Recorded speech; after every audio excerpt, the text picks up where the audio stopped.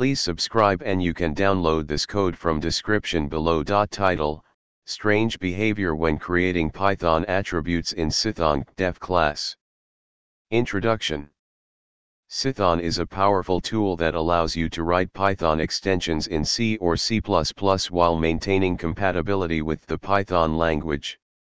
It is often used to improve the performance of Python code. When working with Cython, you may encounter some peculiar behavior when creating Python attributes within a Cdef class. This tutorial will explain this behavior and provide code examples to illustrate it.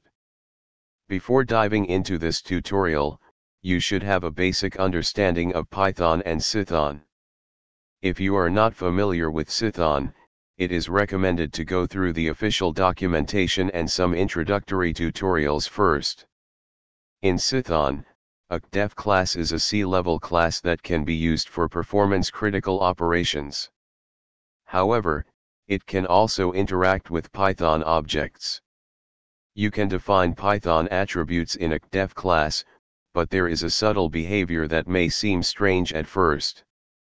Let's start with an example to illustrate this behavior. In this example, we define a Cdef class myCython class with two attributes, a C-level attribute value and a Python-level attribute value. When we create an instance of this class, we set the Python-level attribute with the value passed to the constructor and print it.